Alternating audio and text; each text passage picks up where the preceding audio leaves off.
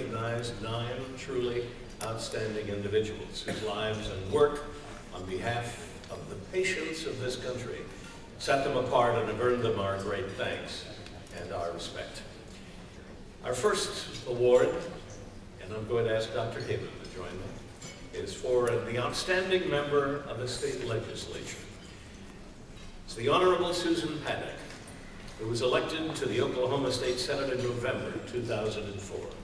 She is the Democratic whip and co-chair of the Judiciary Committee, and her work on education and healthcare issues has been especially notable. Senator Paddack serves on the Governor's Elimination of Health Disparities Task Force, the State Coverage Initiative to Reform Healthcare in Oklahoma, and the Governor's Catastrophic Health Emergency Planning Task Force. With a passion to promote both education and healthcare in Oklahoma, Senator Paddack guided landmark legislation to expand the state's prescription program to make it available statewide. She also authored legislation to bring greater access to care in rural communities and to address shortages in nursing and allied health. And she wrote a bill to give lawsuit protection for charitable medical services. All of this and more, because before being elected to the Oklahoma Senate, she served in a capacity close to us at the AMA. She was president of the AMA Alliance in 2000 and 2009.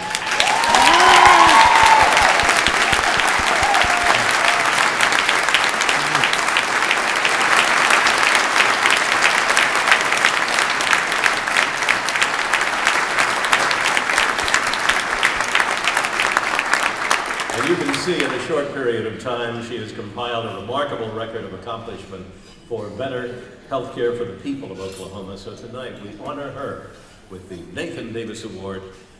Join me again in recognizing our outstanding state legislator.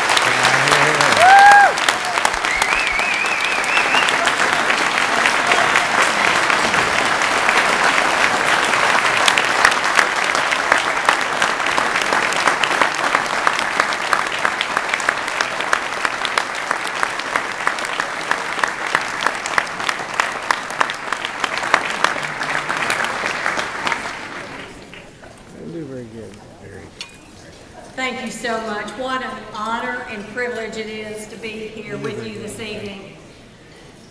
There are actually 3 reasons I'm here tonight. The first and the foremost is my husband, Gary Paddack.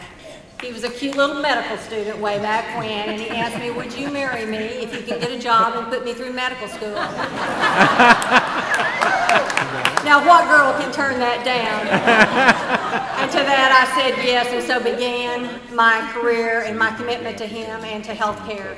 In 2004, I asked him to put me through a very arduous campaign, and I'll tell you, he got the harder of the 2 deals. I thank him for his unwavering support. The second reason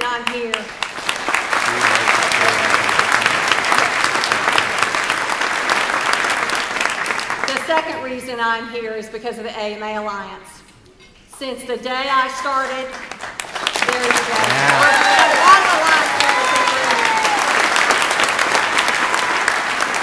I attribute the AMA Alliance to providing me with all the skill sets I needed, from legislative advocacy to health policy to public speaking. The Alliance trained me, and I didn't know at the time, but they were preparing me to run for office.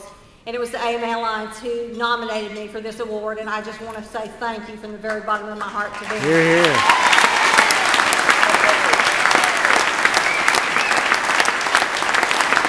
And the third reason I stand here before you tonight is because of you. It is because the family of medicine, from local doctors who for the first time ever went out and knocked doors, they distributed brochures, they phone banked, they wrote checks. Doctors and their spouses from California to New York cared about an Oklahoma Senate race, and as a political unknown and a race that went one of 6 over 200,000, the only ones in the state that year, I could not be here were it not for the family of medicine and all of your support. And all the success I've had is attributable to the love and the support and the caring of the family of medicine. And I think that's appropriate at this National Advocacy Conference, because guess what? I'm here to challenge you to take that leap of faith like I did. There are very few people who understand medicine's issues. They're not in your state capital, and sometimes they're not in your national capital. And so I am challenging you, I implore you, I encourage you, I ask you to think about running for office, because the health care of tomorrow is dependent on all of you and the input that you put in today. So I encourage you to think about doing what I'm doing, because we can together as a family of medicine make a difference for healthcare in this nation in the future. In closing, let me just say thank you to all those who made it possible for me to stand here. There's so many friends in the room, and I love you all, and I thank you. To the AMA and to the selection committee for this Nathan Davis Award, from the very bottom of my heart, I say thank you. What an honor and privilege. I appreciate it so very much. Thank you.